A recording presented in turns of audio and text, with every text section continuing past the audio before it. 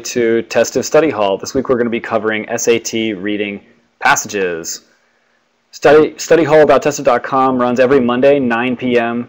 Eastern, 6 p.m. Pacific, and you'll have to interpolate in between.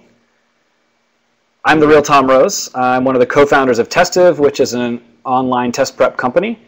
We're here to satisfy all of your test prep needs. Right now we're offering test prep within the SAT sphere. It's going to have an ACT product out soon. I'm also a professional teacher. I've done professional tutoring for about 10 years. And I'm also a professional writer. I do a bunch of the writing of the content that you see at Testive, and I've spent a bunch of time analyzing and perfecting SAT reading and writing techniques. So that's where I get some of the expertise that I'll be sharing with you guys today on passages. So what are passages? Well, passages represent 72% of all reading questions on the SAT. So it is a massive category of question. It's definitely something you're going to want to get underhand before you make the leap to the SAT itself. It is the second most difficult type of question to improve on in my humble experience. So that makes it particularly challenging, and is perhaps one of the reasons why so many of you wrote in asking for things that are for help with passage-based reading. Number one in my experience is vocab. So how do you get better at passages? Number one, take notes as you read. Super important. Also this is a very given out piece of advice and a very often skipped piece of advice.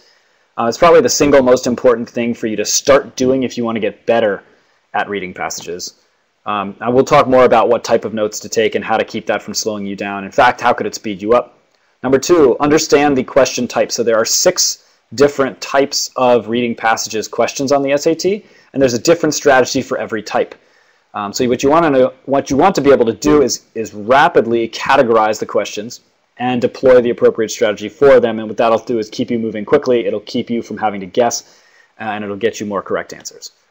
Lastly, understand the purpose of each paragraph. So one of the things that the test is going to expect you to be able to do is take complicated reading passages, and it's going to expect you to understand the role of each paragraph as it fits into a context. And that context is often quite complicated. So this is one of the main things that you're going to be writing down as you take notes. That's a key thing for you to keep track of. What is the role? What is the purpose of each paragraph? So let's take a look at the passages landscape. There's always 48 passage questions on the test. The question mix by passage type varies. So let me give you a sense of the passage types. There are 4 types of passages. You've got short, short-paired, long, and long-paired. As you can see, you have different number of passages per test. The number of passages per test is fairly consistent. It does change, but it's fairly consistent to what I have listed here. The questions per passage is consistent for some of them. So short passages always have 2, short-paired always have 4. But within the long and the long-paired, you'll see that it's actually quite flexible. Different passages have different number of questions. So that's something that you may want to take a glance at as you're going through the test. Hey, how many questions are in this particular passage before you really commit? So if you're doing a long passage that has 13 questions, that's going to warrant a different amount of time spent reading than a long passage that only has 5 questions, for example.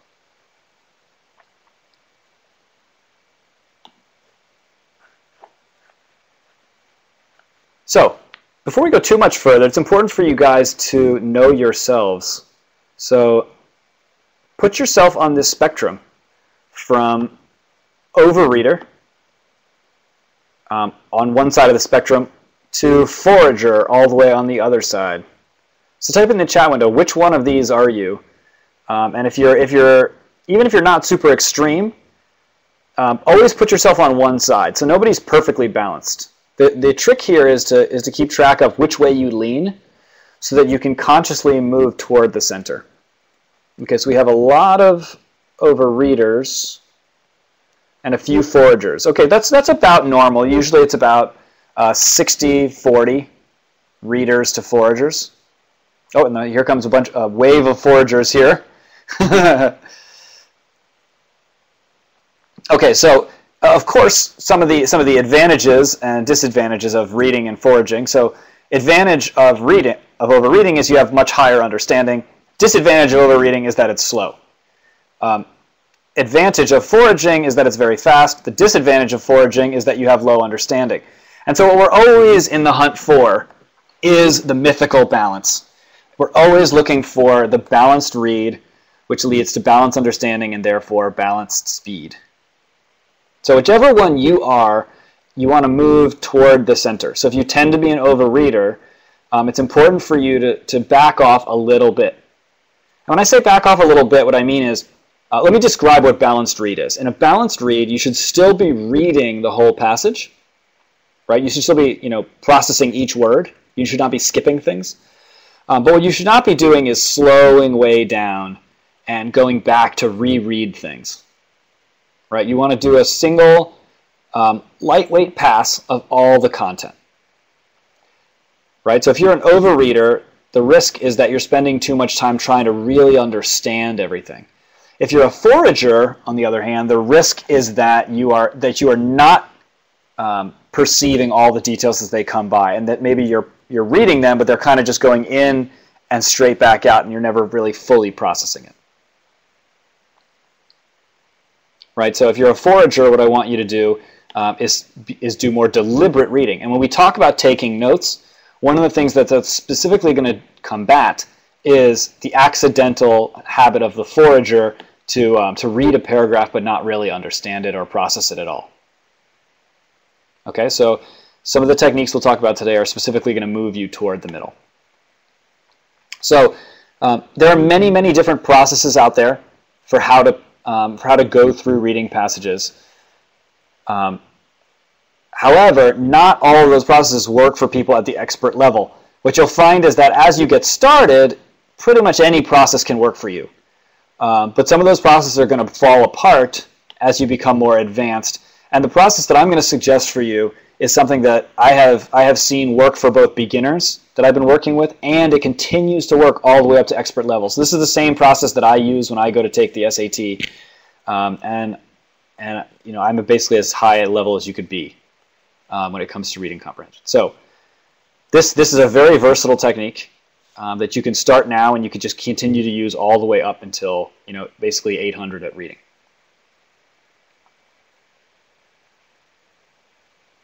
Rashika is asking in the chat window, overreading may be slow, but isn't answering the questions relatively easier and faster? Yes, it is, Rashik. So that, in fact, that is the stated advantage of overreading, is that you do have better comprehension, so you're faster on the questions. However, the implication would be is that it's not faster enough to warrant the overreading, right? So by spending a little bit less time at the reading, you will be then slower at the questions, but not so much slower that you're worse off. This is one of the things that's challenging about an optimization. Is it's not obvious how to turn the knob to go to hard to one of the rails or the other. It's actually a balance, and you really have to practice and get used to what's too fast, what's too slow, etc. All right, so here's the process that I suggest, and when it comes to reading passages, remember I said before it's one of the most difficult areas to improve.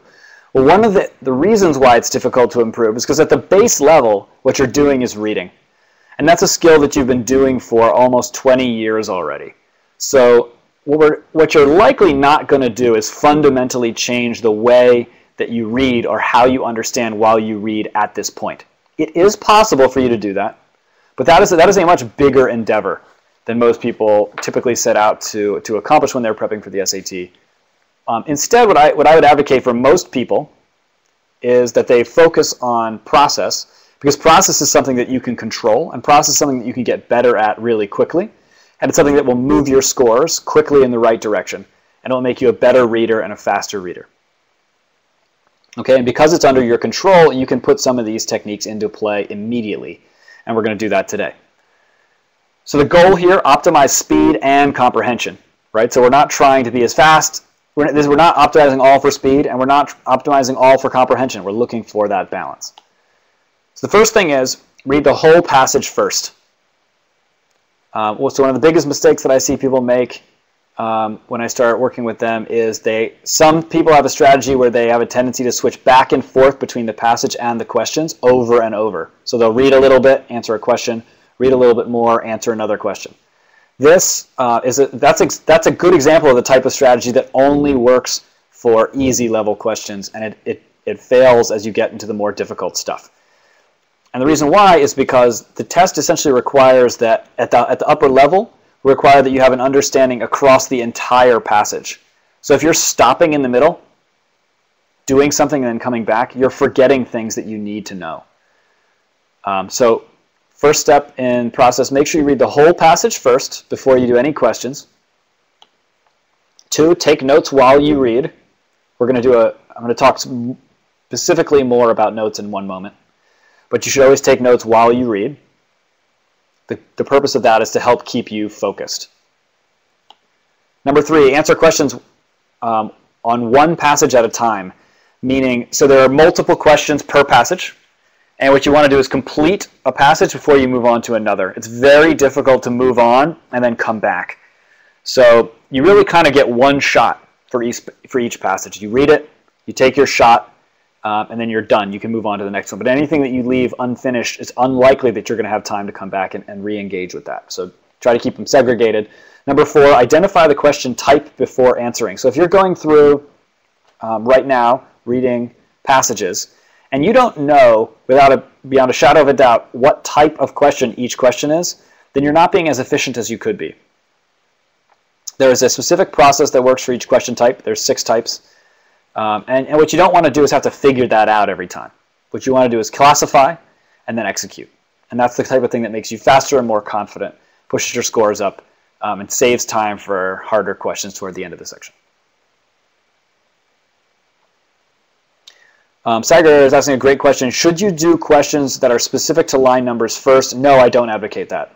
Typically, the questions are roughly in order of how they appear in the passages already, Sagar. So any kind of ordering that you would want to do with questions is basically already done for you. So I do think that there's probably is a strategically better route through the questions, but that strategically best route is the route that they are already laid out for you. That's one of the things that is actually quite civilized about reading passages on the SAT, is that you don't need to spend a bunch of time and effort parsing your route through the questions. So read the passage, and then go through the questions one by one in the order that they're presented. Ruby, that is good advice, reading before and after. We'll come back to that. And lastly, apply the appropriate question strategy. So this goes with identifying the question type. First, identify the type, then apply the appropriate strategy.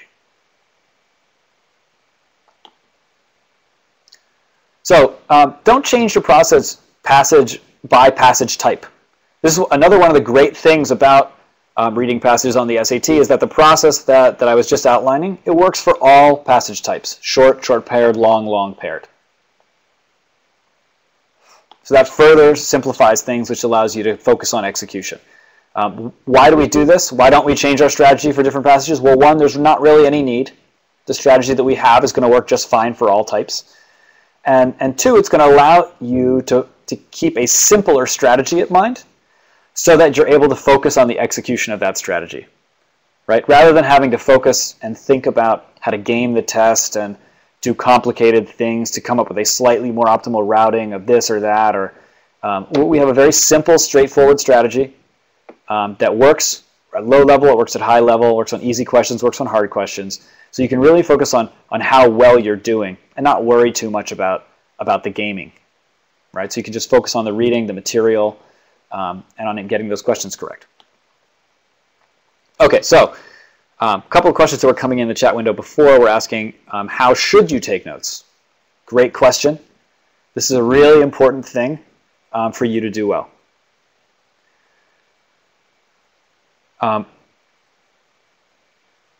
Let's see. Goals here for taking notes. Optimize your speed. The goals are to optimize your speed and comprehension, and 2, to stay focused. One of the things that you'll find is really difficult. And personally, I have a really large challenge with this. Is while I'm reading passages on the test, I tend to get very bored, and it's easy for me to lose focus. And when I lose focus, what'll happen is I kind of go into a zombie mode, and then I'll sort of wake up, and I'll realize that I've read half a passage and I wasn't even paying attention. Sometimes the opposite will happen. Sometimes what will happen is I'll get really tired, and I'll be reading passages, and I'll find that I'm going really slowly. So now I have bad speed. So there's a lot of dangers that you can encounter that will be protected by taking notes. Now, what is one of the downsides of taking notes? And one of the things that you need to get better about is when you write things down, those things tend to, that takes time to write things down. So what I want you to do is to take notes, but do it really quickly. And let me show you the technique that I suggest for taking notes in a way that does not slow you down. In fact, if you do it this way, many students find that this actually speeds them up. It's a very lightweight process, and it helps you focus yourself. So there's actually less downtime, and you'll end up being faster. The first thing is understand the purpose of each paragraph. This is something that you need to do anyway, right? While you're reading, you're going to have to understand the purpose of each paragraph. So this is just a reminder to do that at the end of each paragraph. Great question in the chat window. Where do we write the notes? And margins is the answer. Unfortunately, there's not very much room. So often as you write these notes, they're going to be kind of squished in. I like to circle them so that they kind of stand out so I can keep track of them better. But that is a bit of a struggle. What you'll see in a moment is that I recommend taking very, very, very small amounts of notes. We're talking, like 2 or 3 words per paragraph, so it's not a whole lot of prose. 2, write a short 1 to 6 word note for each paragraph. So we're really just looking for the smallest note that you can write to yourself that will remind you what the purpose for this paragraph is.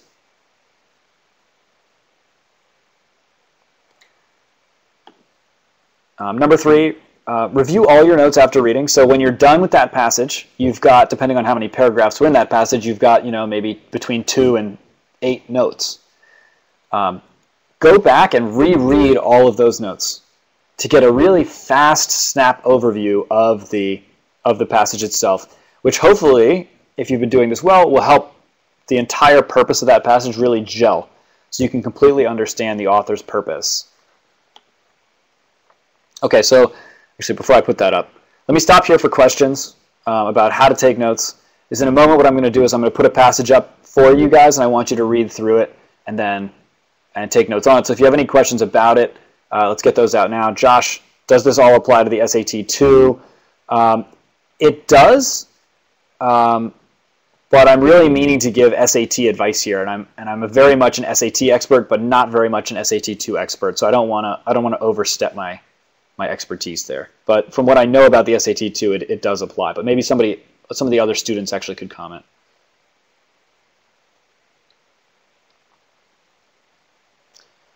Tanya, should you take notes on passages as a whole also? Personally, I don't do that. Of course, there's always a balance. That's one of the types of things that I try to just keep in my head. Fevin, do you recommend answering questions after each paragraph? No, I do not recommend that. I specifically think you should go through and read the entire thing all at once, then move over to the questions. And we mentioned it a little bit before, but the reasoning again here is that it's really important for you to understand the entire passage in context, which means you need to read the paragraphs together so that you can understand how they relate to one another. If you stop and read a passage and then come back, stop, answer a question, and then come back, you lose track of what's going on, and it prevents you from getting the complete understanding. Yeah, these are the same methods suggested by all the other coaches at Tested. How many passages are there again? What is it? 1, 2, 3, 4, 5, 6, 7. There's 7 passages on the SAT, generally speaking. Sometimes they split it and there's 8.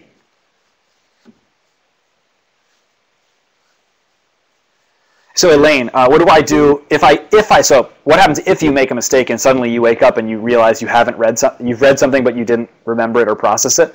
You have to go back and reread.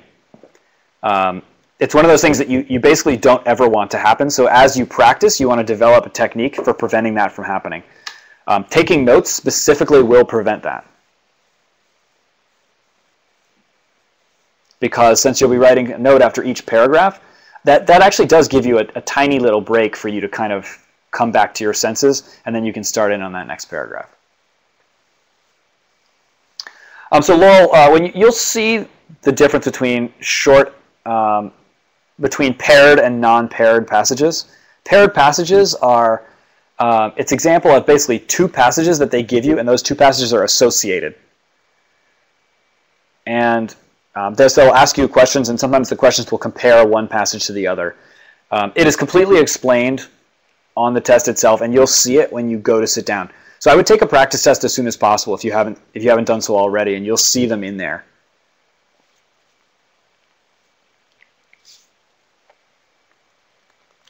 How many practice passages should you do? So let me take that offline, and we'll do it at the end of the session, and we'll get back to some more of the general questions. Don't let me forget. So ask that again if I don't remember.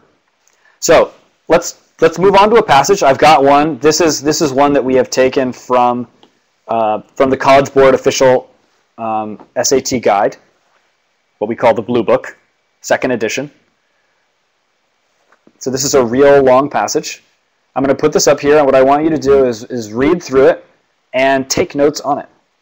So get a pencil and paper, and on your paper, and write down what you would write down on the SAT if you were reading this passage. I'll give you a minute, and then we'll come back and we'll compare notes.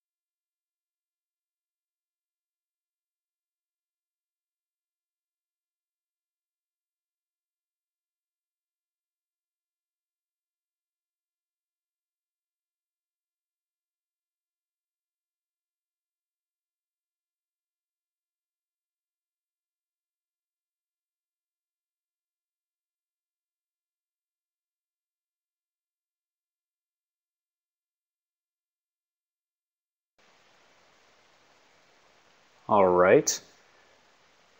This is about the timing where you should be wrapping up. If you're faster than this, that's great. If you're still working, go ahead and keep working.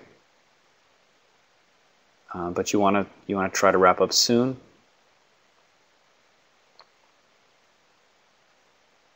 So let's compare notes. Rashik has a question. Is that good timing?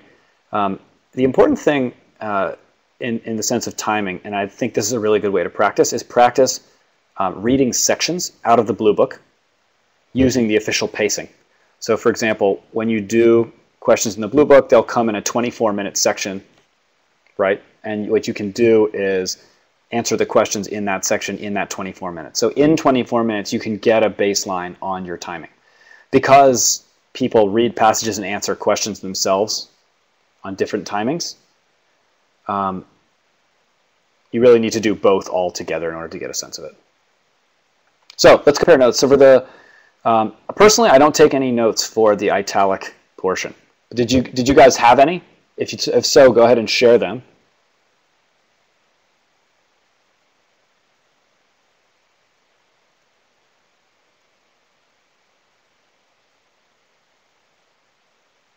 Okay, I'm not getting it there. So let's go on to the first paragraph. So type what note you had for this first paragraph here. A Kagongo proverb states ... Go ahead and type those into the chat window and send them in so we can compare.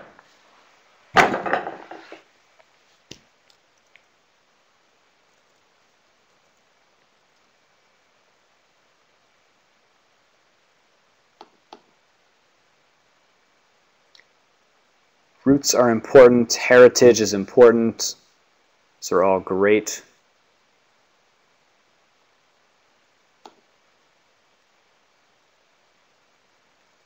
I had heritage important.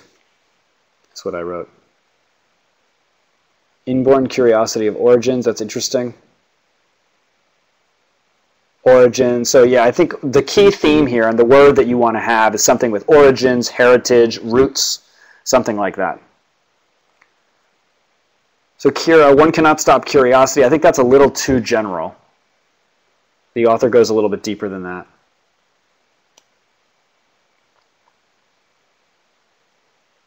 Alexander, yours is it's a good note. It's a little long. All right, so let's compare notes for second paragraph. Black Americans have managed ... What did you have for that?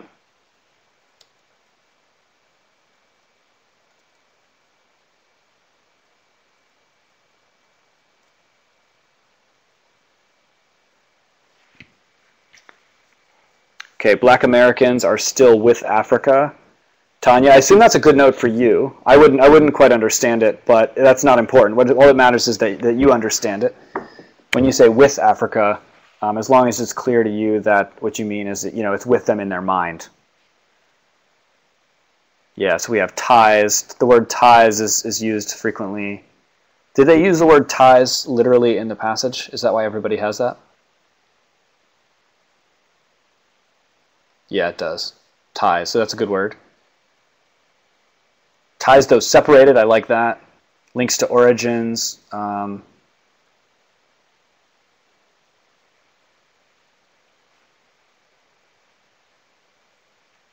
Right, so the keys here are some kind of connection to Africa.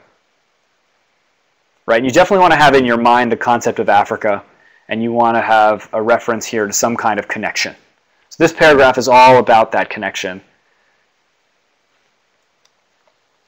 And let's go down to number 3. What did you have in your notes for a third paragraph?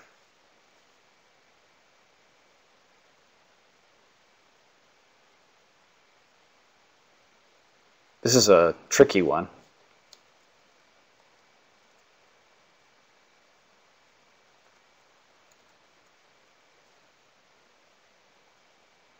A lot of people having strived to understand each other, but what? There's sort of a but in here. That's an important part of the tone in that third paragraph.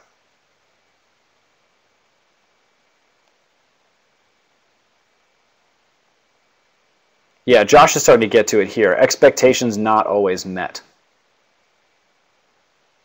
That's a really important concept. That it's not just that they have a connection, that they have actually a fake connection. Right, so this paragraph says, for centuries we have gazed at one another across the divide like a child seeing itself in a mirror for the first time, and unable to reach behind the glass and touch the familiar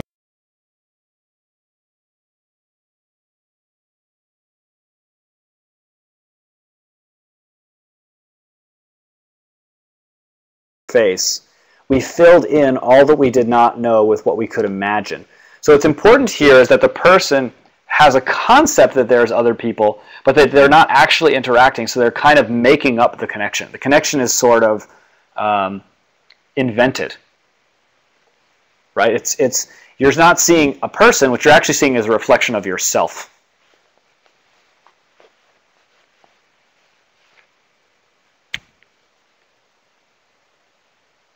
It does, and it does. This is supported again in the last paragraph.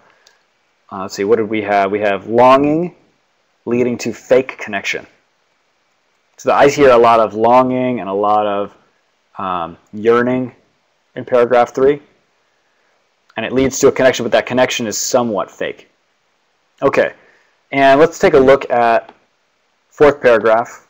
What did you have in your notes for that?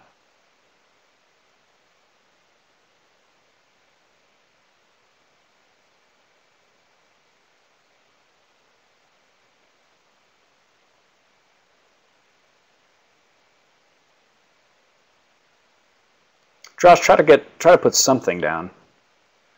The paragraph must have some purpose.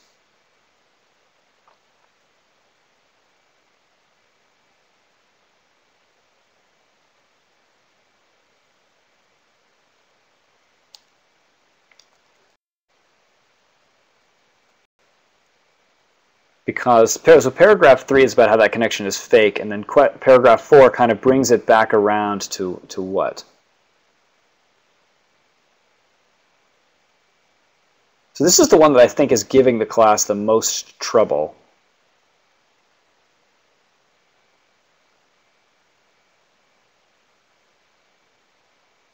Enrique, I really liked that one. I really like Enrique. It says, the connection remains strong despite disappointment. That really captures the tone, Enrique, right? So paragraph 3 was some of that disappointment, or the setting up of the disappointment. Paragraph 4 is the realization of that disappointment. It says, hey, we finally got in touch when we realized, you know, we actually don't know anything about each other. We've been apart for too long. But despite that, there's still a connection. So Josh, I also like this one. Connection still has value. That's a really good one, especially because of the word still. You say connection still has value. The still implies that something is broken. And there is something broken here. And that really captures the tone of this author. So here's what, here are the notes that we have. And by the way, I just put example notes here because it's not to say that these are the correct notes. There's no correct notes. This is a bit of an art form. But there are important concepts, and we talked about some of the important concepts. So for paragraph 1, you want to have some kind of concept for heritage, right? Heritage, roots, origin, something like that. Second paragraph, the concept that you want to have in there is some kind of linkage back to Africa. So you could have the word ties. You could have link, connection, I saw from people, and something about Africa, unless you have Africa in your mind and you don't have the need to write it down. But as long as you're imagining that, that works. Paragraph 3, an important concept to come up here is not only about the connection, but that there's a problem with the connection. It's an important concept in paragraph 3. This is where some advanced questions are going to come from.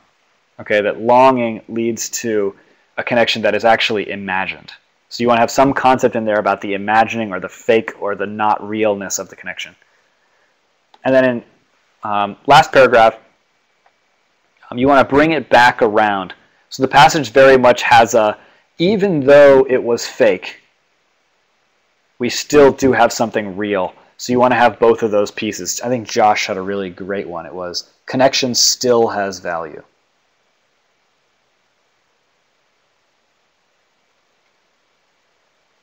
Okay, a bunch of people are curious about Hannah's question. Should the notes be more literal or interpretive? The notes should be interpretive. I guess maybe, Hannah, if you could say more about your question. What's important for you guys to do is jot down the purpose of that paragraph. So it may depend on the passage.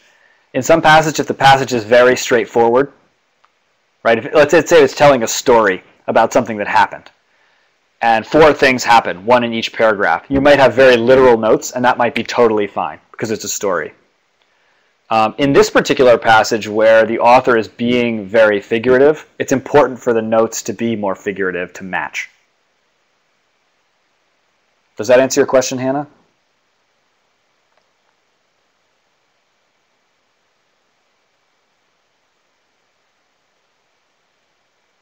Yes, okay. And for those of you who are putting the up arrows, let me know if I didn't get your question either.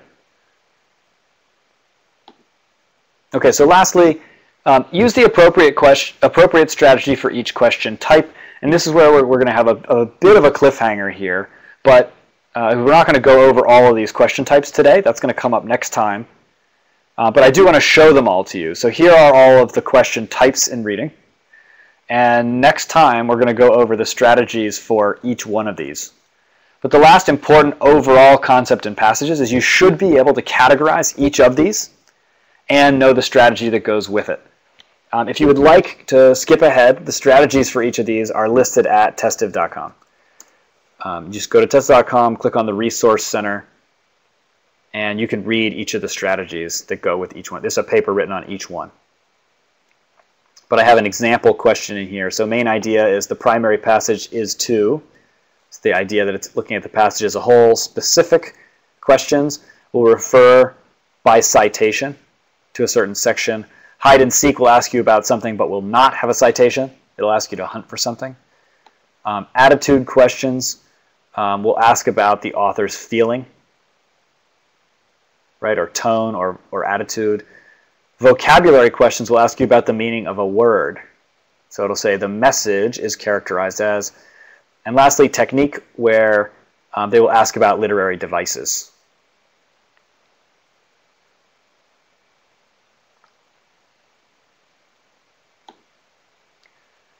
So if you would like, you can go look up strategies for each question type at testiv.com/resources. We will cover these strategies specifically in next week's study hall. Also, you can get further practice for the SAT in general. We do all areas, all categories, all subcategories. You can get that practice at www.testiv.com. There's practice questions, practice tests. There's written explanations and video answer explanations for questions. And you can also subscribe to work with a one-on-one 99 percentile scoring coach if you would like some specific personalized attention.